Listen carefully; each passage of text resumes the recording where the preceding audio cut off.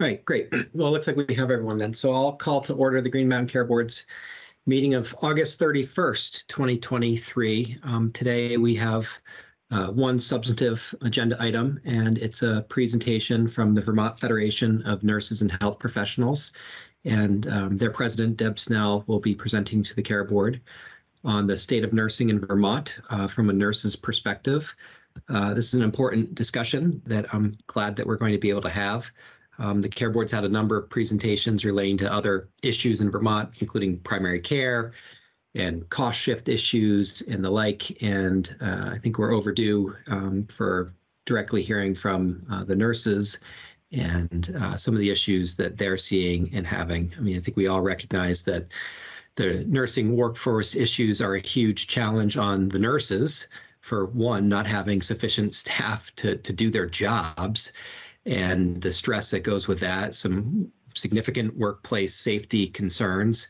And then on the other side of it, the challenges it puts on the hospitals and the financial system, having to rely on travelers and the amount of money that has cost Vermont is very, very, very significant. So I'm really happy that we'll have a chance to hear and speak with some nurses today on some of these issues, and hopefully we'll have ideas and thoughts on how some of the challenges can be best addressed so that they abate a bit.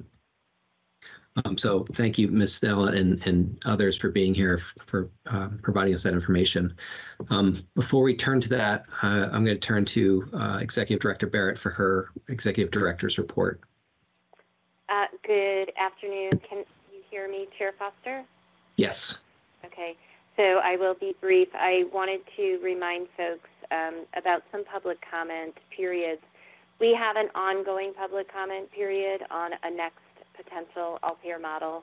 So as I've stressed in several meetings over the last year or year and a half, please send any comments regarding a next potential all-payer model with our federal government partners to us.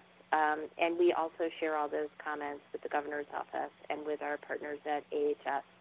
That's number one. And in regard to public comment, the hospital budget public comment period ended yesterday, the official public comment period. But I think everyone knows, and I'll just say it out loud, that the Green Mountain Care Board takes public comments 365 days a year. So please know that anyone can submit any other public comments on any of our regulatory or other work. And we did close the official public comment period in order for the board to consider those comments before they started deliberating. So with that, that is all I have to announce at this point, and hopefully I can get back online shortly. Otherwise, I will be listening from the phone line. Thank you. Great, thank you.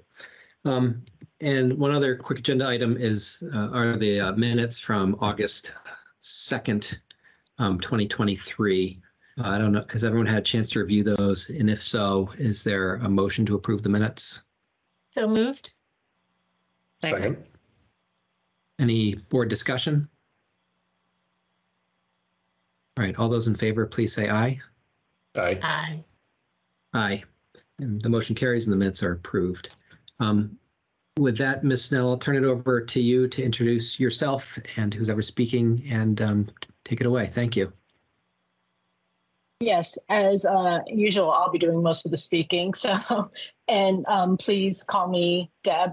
Ms. Snell is just, I don't know, I don't answer to that normally, so I am fine with Deb. So my name is Deb Snell. I have been a nurse since 1999. I have always worked just at UVMMC. I have been in the medical ICU since 2001. Which, you know, we affectionately called COVID Central the last couple of years. I am an associate degree nurse that actually got my degree in New York. I thought about getting my bachelor's, but the thought of going back to school at my age was just not something I was interested in. I do want to start with a disclaimer, just that I am not a mathematician or a statistician. I'm a nurse who frankly hated math when I was growing up. but I've done my best to represent the data that I will be giving with you today. My new best friend, Excel, has helped me with this.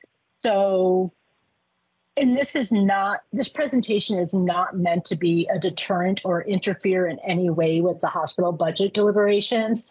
This is a separate issue that I think, and I thank you for having me here to discuss this. It's something I am very passionate about in my role as president of the FNHP, but I am also president of the AFT Vermont Healthcare, representing about 5,500 nurses and healthcare workers across the state.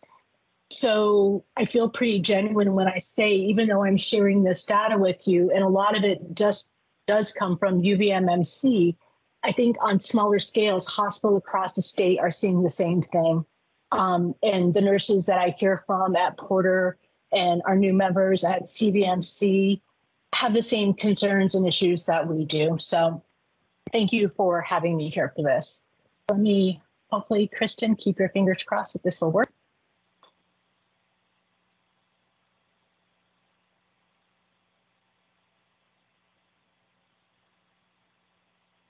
So again, I'm going to be mostly speaking about data from UVMMC.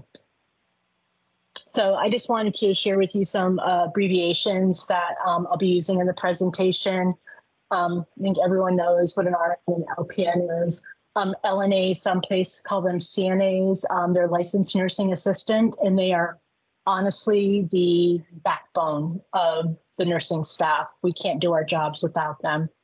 MHTs, mental health techs, they will often be in our psychiatric units or in the emergency department, dealing with our psychiatric population.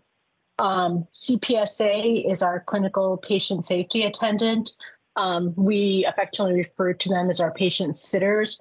When you have a patient that is maybe like older and confused, or coming down off of something and pulling at lines and trying to get out of bed, they're the ones that are sitting at the bedside so the nurse doesn't have to keep an eye on them. FTE is a full-time employee, again, defined as at least 72 hours in a pay period, 72 to 80 hours at our hospital, and I believe across the network is considered a full-time employee with your full benefits. So as of the end of July, we're not quite through the year yet. This is the amount of openings that we have for full-time employees at the hospital as shared with us. Nursing, 28.4% vacancy rate. That has been like fluctuating during the pandemic and onward, obviously. I believe, God, years ago, maybe we had a 10% or even 8% vacancy rate. LPNs, fairly high. Our LNAs, 39.1%. They are the hardest to keep at the bedside. A lot of times they are going on and they start as an LNA and they're in nursing school or going forward in another position. Medical assistants mostly work at clinical offices. And again, the CPSAs and MHTs I explained, and nursing leadership was just like a number that we happened to have, so I wanted to share. So at the end of March, this was our vacancy rate at that point. So I just wanted to like show you this number in particular, because the difference between March and the end of July is that hopefully we would have a number of nurses applying because they finished school. So I would hope to see that number a little bit higher. I think in Vermont, part of the issue that I see is, for example, Castleton. Most of the nurses at Castleton go and work at Rutland Regional because that's where they train. That's great. VTC students, they end up all over the state because their campuses are all over the state. UVM in particular, a lot of their nurses do come work with us, but because so many of their students are from out of state, a lot of them go back home. So we don't see as much of an influx of nurses from UVM that we would probably like to see. The alarming thing on this slide for me was, again, the LNAs, that we've actually lost traction in getting more LNAs at our facility. For those that don't know, who have ever been hospitalized, they're the one probably answering your call bell, bringing you the water, helping the nurses turn the patients, answering the doors, answering the phones. Like I said, we could not do our work without them. Recruitment time. So this is the time to fill a position. And what this means is from the day the position was posted until the day someone actually accepts the position. So 170 days, that has fluctuated. Obviously, that seems like a high number. During the pandemic, the research I did shows that actual time to fill in most states is like around 105 days. So we're above average, obviously, not in a good way. But again, I think it's part of the uniqueness of Vermont and the economic, I don't want to call it instability, but that we have here in the housing shortage in our state as well. And again, some of these numbers are high. The CPSA is 354 days. I have no explanation on why those positions are so hard to fill. I don't know if it's pay. I don't know if it's the job itself, but I know they are actively working for them because we desperately need them in all departments. So, and I put this in here. So terminations doesn't mean that someone was fired. So this is just to like show you, yes, we've had a number of people that have started, but we've had almost as many leave. Terminations are people who voluntarily leave, whether they're moving out of state because of family, they've accepted another position. Very few of them have actually been fired. We get a list as part of our union of any nurses that are terminated, and there are not that many. So most of these people are leaving of their own free will.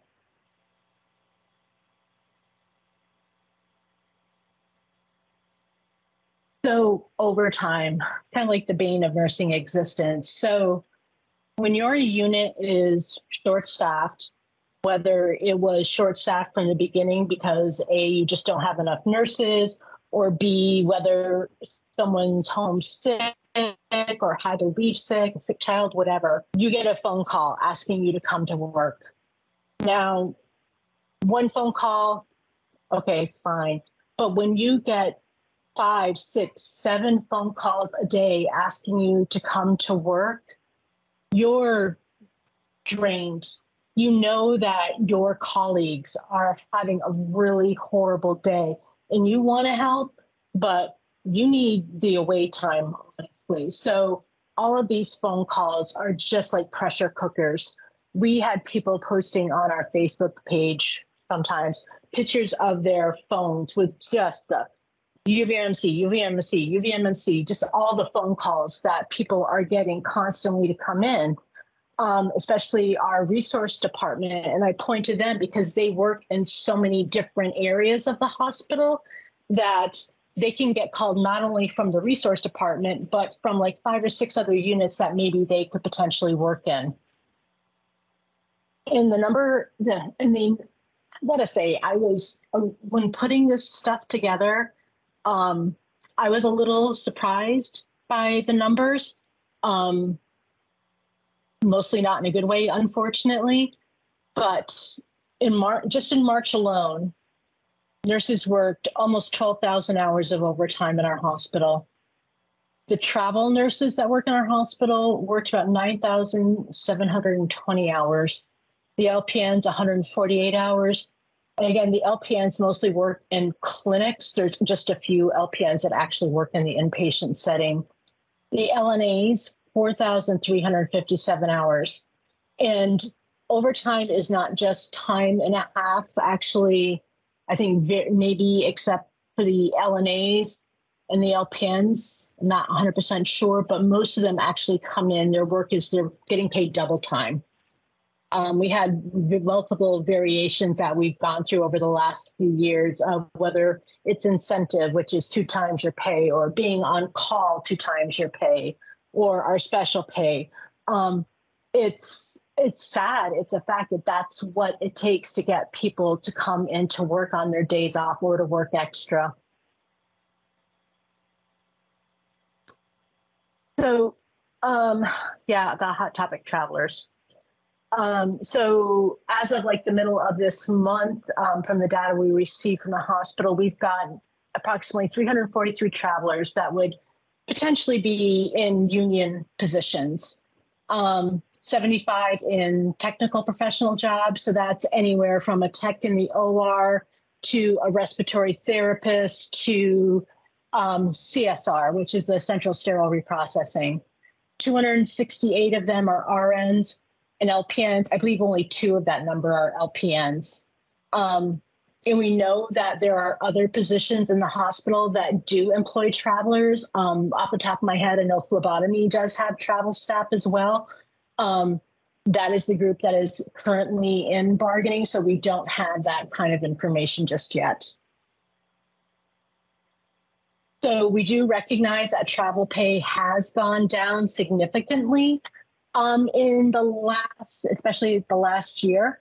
During the height of the pandemic, it was probably around $200 an hour. A lot of times they were called crisis nurses that came in on short notice, would only work like, 2 to 6 weeks. But where we are now is, well, these are their pay rates. So for our technical professionals, there are a few that command up to $125 an hour. Looking at them, I think it was mostly respiratory therapists and maybe an MRI, a nuclear, I think a nuclear technology technician as well. The few LPNs are at 75 an hour. RNs range from 90 to 170 an hour. I'm not sure why there is such a vary in pay, to be honest with you. It's not based on degree or where they work that I could ascertain. It's kind of all over the place. I mean, we have anything from a diploma nurse to some have a master's or mostly a bachelor's degree. Out of those staff, 103 and 5 of the tech travelers are working 96 hours in a 2-week pay period. So while, yes, our numbers for travel staff has gone down significantly, if you add those numbers in, I think it would probably add like another 20 people if they were just working a normal 72 to 80 hour work week. So in a 2-week pay period, the hospital unfortunately has to pay out about just over $3 million for travel pay. In July, on the reports that we get for our union dues and staff, for a 2-week pay period was almost $8 million in an average 2-week pay period that the hospital's paying out. That includes regular pay and overtime, mind you. So this is a slide I found most disturbing, honestly. So our members, I think the slide actually speaks for itself.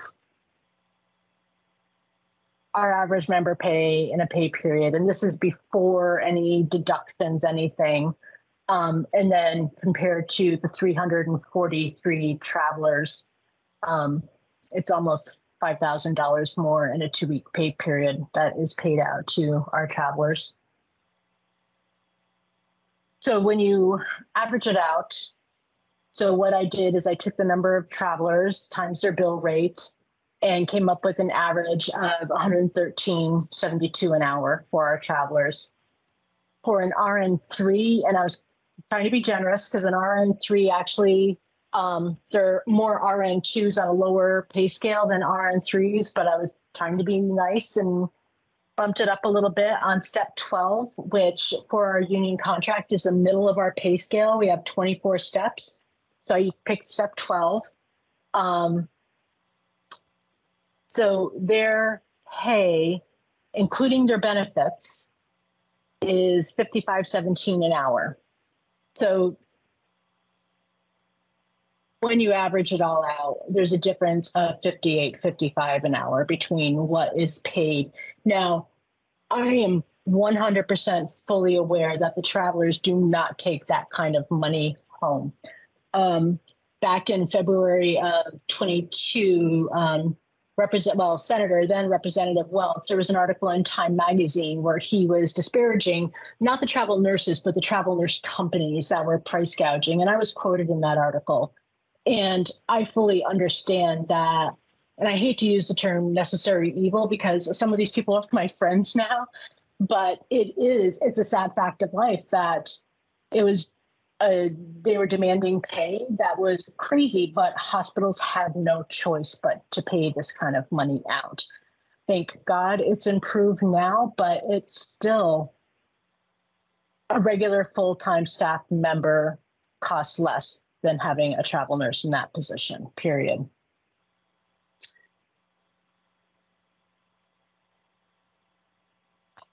So this is I keep saying these are alarming, and they keep getting alarming. I apologize for that. I will try to end on a more positive note if possible.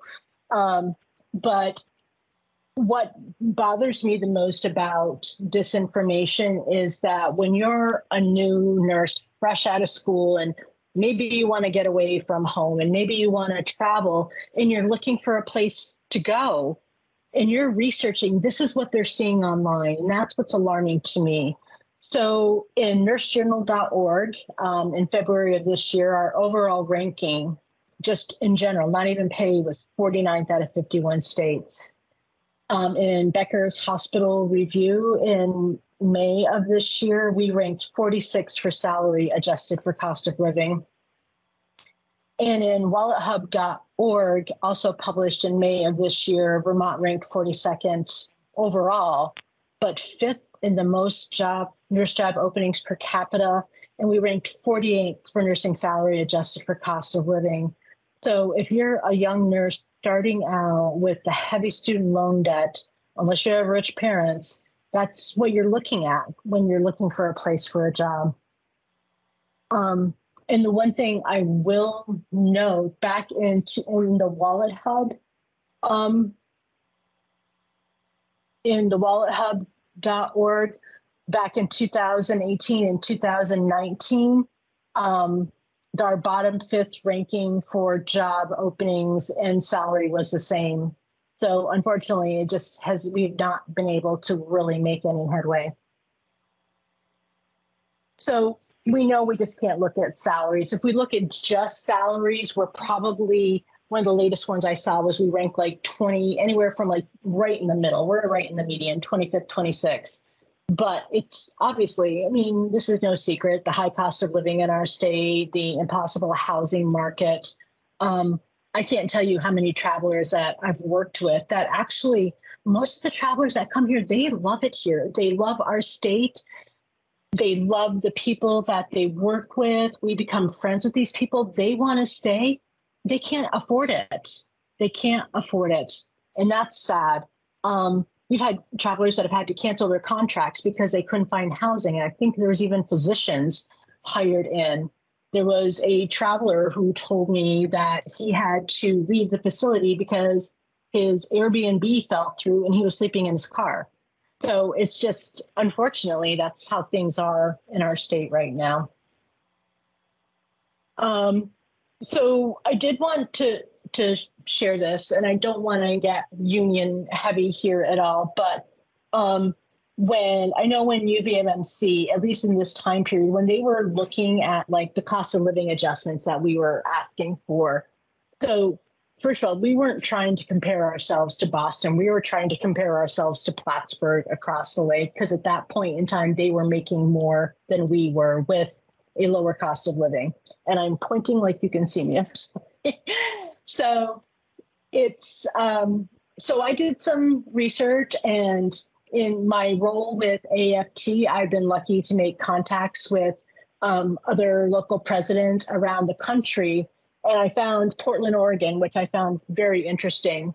So there's a 576-bed academic medical center. They're working on expanding, the same as UVMMC.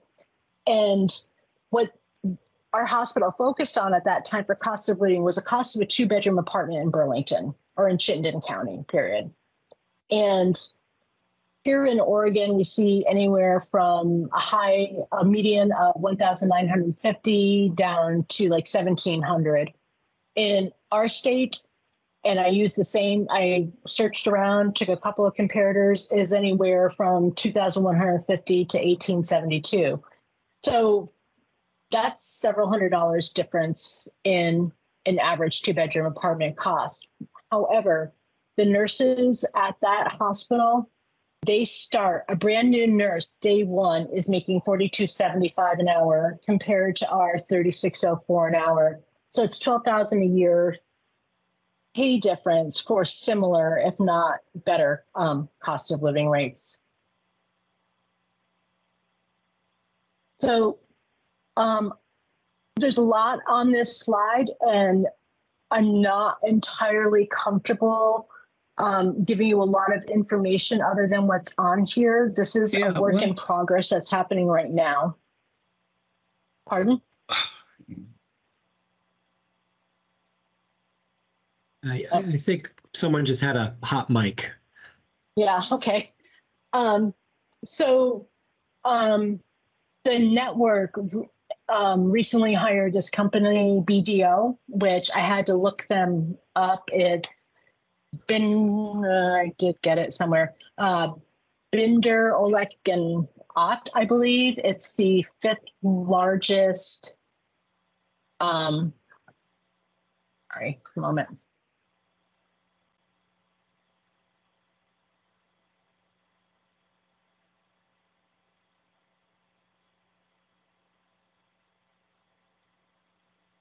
It is the 5th largest accounting network in the world. They do have a healthcare section, and they have come into our facility recently. I think Dr. Epen might have been the one to bring them into our network to look at the way that our volumes and some of our staff. Well, this is supposed to be about high value care. Some of our staff lovingly refer to it as high volume care. What it's doing, or what it's looking to do, and it hasn't 100% rolled out yet, is to shorten patient visit times to 15 minutes. This is right now, from what I understand, mostly in just our primary care areas. What is driving me crazy about this is, how is this putting our patients first? Instead of working on recruiting more APRNs, encouraging more people to go back to school for APRNs, paying for APRN education, recruiting more primary care physicians to our state, which we all know we desperately need. The answer is not to shorten patient visit times to the point where the providers are feeling uncomfortable and not feeling like their patients are getting any real information out of their meetings. And this is not just the APRNs. It is, from what I understand, the physicians as well. Again, this is still a work in progress, but we are very concerned and are going to be keeping a close eye on this rollout. And for this next slide, is Tracy Fornazier on this call? No. Okay. This is an example. So in our outpatient clinics, the nurses have what they call an in-basket, and it's work that needs to be done that day on top of like anything else that may be occurring that day. And I admit it, I am not an outpatient nurse. I'm starting to learn a lot more about how they work. And I will also admit this is an extreme example, but it is a scary example. So the The RX requests are people that are calling in to get their prescriptions refilled or asking for a new prescription. New calls, those are supposed to be answered within 24 to 48 hours. The patient advice requests, those are mostly through that new system called MyChart, where people are sending in questions and want a response from the provider. The referral messages are patients that have been referred to like a specialty clinic, but something's missing, like they needed an x-ray or something that hasn't been done yet. So they're calling the office back to get that done before they can even set up an appointment. And the prior auths are usually medication related. I believe mostly come from our pharmacy. And it's usually dealing with an insurance issue. Now, you have 4 to 5 nurses trying to come in, starting their day, and this is what they see that they have to try to tackle on a day. And it's just not possible. It is not possible for them to get through all of that work and get back to the patients in a timely manner. Jokingly, this particular clinic actually had their nurses come in on a Saturday for 4 hours to just try to work on getting down the basket to an acceptable level. Apparently, in most clinics, they might see about a third of this.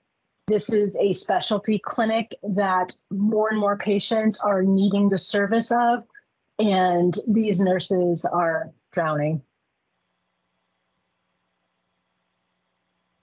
So I kind of talked about this a little bit in the beginning, that I feel we're behind the ball. And I sent, Chair Foster, I sent you a survey that was recently put out by the AMN talking about staffing and nursing. And their survey, and I'll quote, has consistently warned that the combination of growing nurse shortages due to increasing retirements of baby boomer nurses, a dearth in education and training for the replacements, and the rising utilization of healthcare services by a rapidly aging population would eventually lead to workforce-related healthcare crisis. We call it a perfect storm of approaching causes and circumstances. And then COVID happened. So we knew before COVID, nurses knew before COVID, that we were looking at a shortage. So it bothers me that they're now talking about it like they knew about it all along. So why wasn't anything done? When we went out on strike in 2018, the one issue we kept repeating at the table is we need this money, not even for ourselves, but to get people here and keep people here. I've been a nurse there for 24 years. I make decent money. I know that. If I lived somewhere else, if I lived in upstate New York, I'd be living like a queen on what I make, but not here in Vermont. And we recognize that. And we know that, the hospital and other hospitals will often say, well, it's not all about money, but unfortunately, sometimes it is. And getting people here so they can afford to stay and live here, unfortunately, it truly is. As an example, and I know Dr. Leffler's on this call, so he'll probably not be particularly thrilled with this slide, but our members recognized fairly early in the pandemic that we were in trouble. We saw how many travel nurses were coming in. More importantly, we saw how many colleagues were leaving. And not necessarily, some were leaving because honestly, they were afraid of COVID. I get that. I was in the thick of it. I understand how horrible and scary it was at that, especially at the beginning. But they were also leaving for opportunities when travel nursing were offering, at that point in time, $8,000, $10,000 a week in New York City. If I didn't have a family or obligations or my role here, I might have thought about doing it. But they were leaving, and we knew that we needed to try to, put a plug in it. So we approached the administration. and said, would you consider it? And Dr. Leffler said, yes, we would consider it, but don't even talk about double digits. I understood that. When I brought it to my members, and I see Chris Gagno on the call, he can attest to the fact that we worked really hard to get people even down to 10% because they were so angry. So we approached him, but the 10%, it was flat, no, won't even talk about it. Fine. A few months later, the hospital actually asked to meet with us to discuss a wage reopener. We put together a bargaining team, and the hospital came back to us, and they were basically offering the same 10% that we had asked for 5 months, 6 months before that. And unfortunately, the terms they put on their proposal of 10% were unacceptable to us, meaning that they wanted us to not have to negotiate until 2025. There were just things that we found unacceptable, so we turned down their offer. A few months later, they came back to us and just said 10% across the board for everyone, with 5% in October 2022 and this coming October 2023. So we accepted it, and the condition was when we went back to the bargaining table, which we did last year, wages were not discussed, but we were able to open up other articles that we felt were vitally important. So the question is, they obviously knew it was the right thing to do. So what took so long to do the right thing? So in light of this presentation, I asked our secretary, and she magically was able to put together a quick survey and get it out to our members for me. And I just wanted to know how people were feeling and what they were thinking. And I believe I haven't updated this. There have been more responses since then. Nurses are notoriously late at looking at their emails, but 39 out of the 258 that responded were planning on leaving UVMC before the end of the year. 37 planned to change jobs within the organizations. The biggest factors playing into this were salary and benefits, workplace violence, which we know is a huge issue at our hospital. 77 responded family, like moving, better opportunity, and 29 responded better opportunities, and 120 responded work-life balance, which we know many of our members are lacking right now. Some of the comments that were made. So administration making money-led decisions without a clinical lens. I depend on my support staff, and they are not currently paid enough to reflect the value to our team. RN should be paid more as well. I support my family, and we've never been able to afford daycare and live paycheck to paycheck. Lack of support from management, being asked to do more with less, not enough CTO, which is our vacation time, the dreaded parking, and travelers that are not invested in our community. So CTO has always been something that we have tried to bargain over. Parking, I think Dr. Leffler and I will agree on this, is just not a problem we can solve right now, unfortunately. But the living paycheck to paycheck, and most nurses that I talk to are the breadwinners in their family. And it's sad that so many people I talk to are living paycheck to paycheck and can't afford daycare, or most of their check is going toward daycare in our state. The comments, what they love about UVMC, their colleagues, their patients, being well staffed. They love that we have safe staffing patient ratios, their patients, their coworkers. And I love that, making a positive difference in my patient's day. So the nurses there, we love where we work. We love what we do. We love taking care of our patients. We just need the tools to do it better and safer. So that is the last of my presentation. Thank you for that. Thank you. Deb, I'm going to turn it to board member questions and comments. I had a couple real quick, if you don't mind. No. Would you put the slides back up for a second? I think it was slide 20 or 21, 20, I think. You had the survey results, the number leaving or thinking of leaving or. Yes, it was, I had it in front of me. 39 out of 258 were planning to leave our institution before the end of the year. And then 37 out of 257 were planning to change jobs within the organization. And then underneath it, it says factors playing into the decision, but then these numbers like 113, but there's only 39 thinking of leaving. Yeah, so it may be the way the question was worded. And I think just because I left it at the end of the year, there were some in the comments that said not before the end of the year, but in the next 2 years. So I think that's probably why.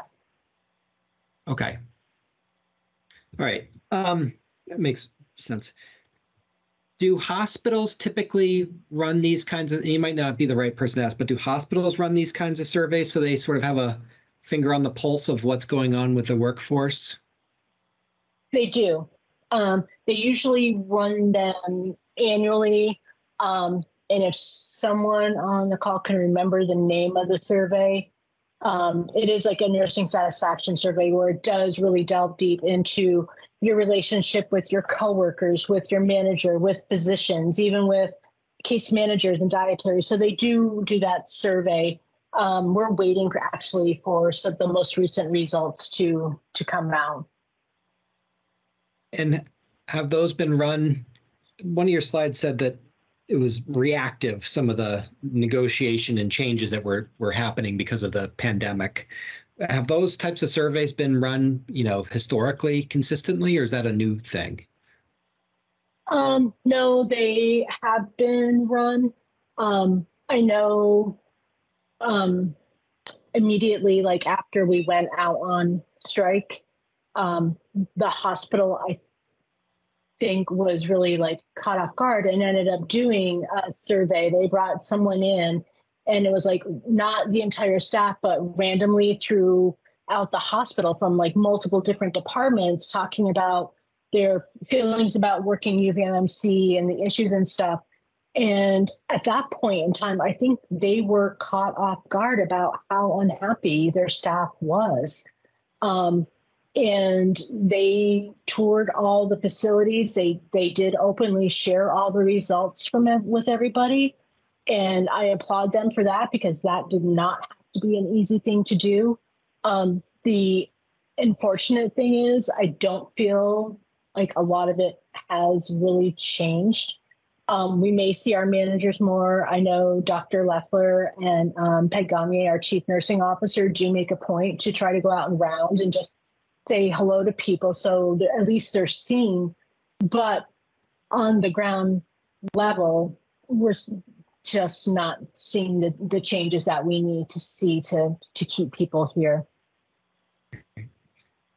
Then you said that on salary alone, Vermont was at median, and I presume you mean for all of Vermont, not just the hospital, not just the UVM Medical Center, but all of Vermont? That's actually nationally. Vermont ranks 26 nationally. Right, the state of Vermont ranks 26 nationally. Yes, absolutely. It's across the state, which tells you that it's not just UVMMC. It is a state problem. Right. Okay. And then my last question is, do you have that national ranking of nurse salaries over time? And what I'm trying to understand is that something that we've moved up on during the pandemic and we were historically lagging, or have we kind of always been sort of in the middle?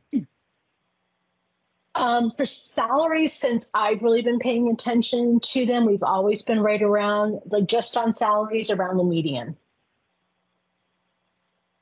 Okay. And I would welcome any of my colleagues to speak up to answer as well if they think I'm not quite correct. And then the strike, I was living here and I remember reading about it a good amount, but my memory's fuzzy. How long did the strike last?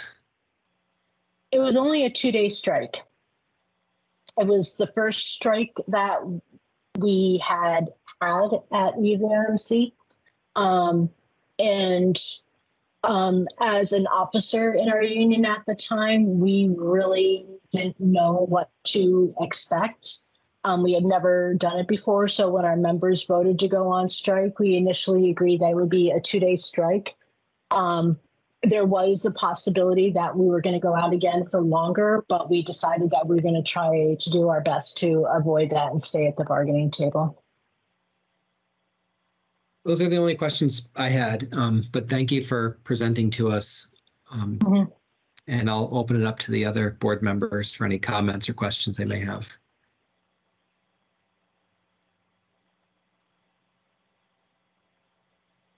I had a couple of questions. One is and you may not, again, be the right person, Deb, so my apologies. And just if No this problem. isn't the right question, I'm asking you a question that isn't appropriate for you. I'm wondering how it works a little bit on the traveling nurse. So you had said, obviously the contracted amounts with the company are not all paid directly to the nurse. Do they have things like health insurance benefits from that company? Or are they expected to buy that separately? How does that part work? So I think every company might operate a little bit differently, Sure. but most of them do have a health insurance. Some of them do have retirement. Part of that money they do get to pay for their housing, and that's like a huge deal because they can get anywhere from like $600 to $1,000 a week for housing. That is not taxable. So that's a big deal as well. So they get some in their wages, but the rest of the company obviously gets a pretty good chunk of that as well. Got it. Okay, thank you. That's helpful.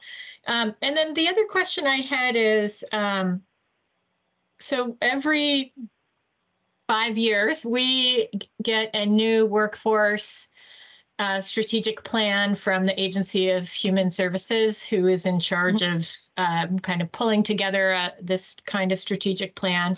I'm wondering if that's something that you've or your union has ever been involved in, if that's something that might make sense to try and engage in so that your perspective can be brought into that strategic thinking from the administration at the state's perspective in terms of planning, at least from what the state is able to help or provide with.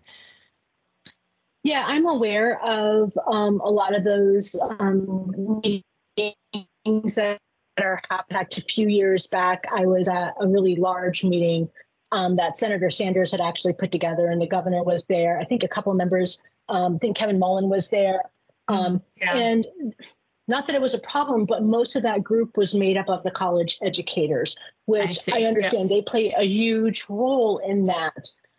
They are the ones providing the nurses, hopefully, to our state. But there wasn't, and I would always laugh because whenever I'm invited to those meetings, I always find I'm the only like labor person in the room. And a lot of times the only actually full-time working nurse at the bedside. And I really think that we do have a voice that needs to be heard in these types of meetings, but we're kind of shut out from them, honestly. Thank you. Those were my curiosities. Thanks for your presentation. Yes, absolutely. Thank you, Robin.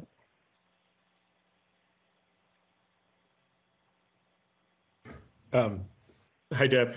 Dave Merman. Thanks for your presentation today. One question and then a comment. You mentioned some nursing vacancy rates. Do you have benchmarks for nursing vacancy rates among peer group hospitals? I do not. Just on a national, I mean, it's difficult. There are some states who are apparently doing it right that are not seeing the shortages that the rest of the country is. That's part of my job right now is I ramp up for actually our nurse bargaining next year and to really be looking at those numbers. In fact, doing this presentation, I felt like I was getting ready to prepare for that. But nationally, I don't know if they're as high as like a Vermont Academic Medical Center. I don't know that. Just listening to colleagues, they often have really high vacancy rates, especially in Connecticut and Washington. My friends there tell me that, but I don't have an actual number I can share with you at this point. If I get it, I will certainly pass it on.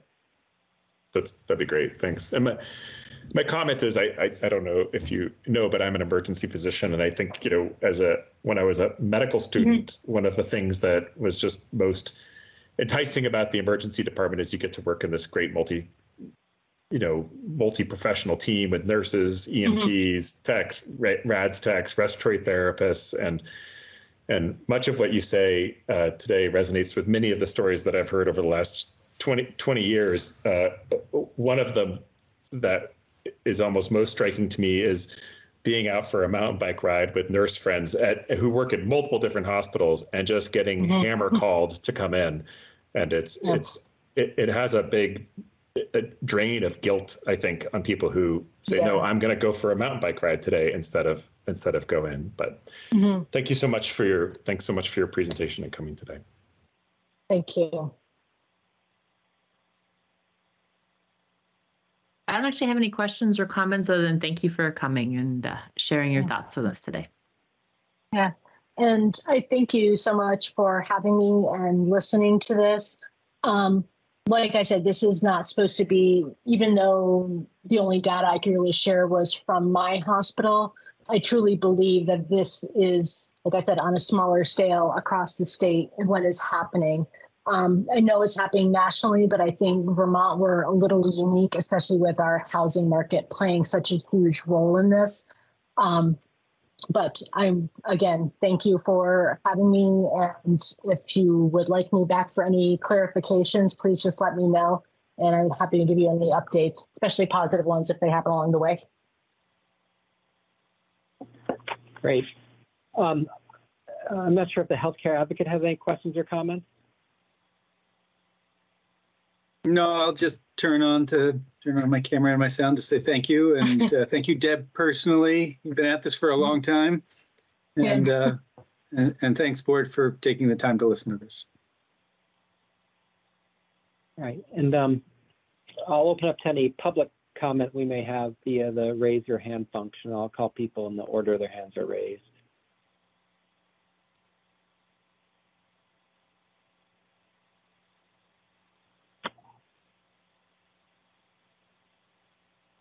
All right, I don't see any, so I think we can move on. I'm fine with that.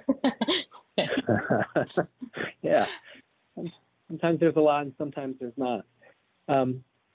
Well, thank you, Ms. Snell, for putting this together and educating us a little bit further. We appreciate all that you do and all the nurses do for our health system, and thank you for taking the time. We really appreciate it. Thank you. Okay. And I'll turn to whether or not we have any old business or new business to come before the board. And is there a motion to adjourn? So moved. Second. And all those in favor, please say aye. Aye. Aye. Aye. And we are adjourned. Have a good day, everyone. Thank you.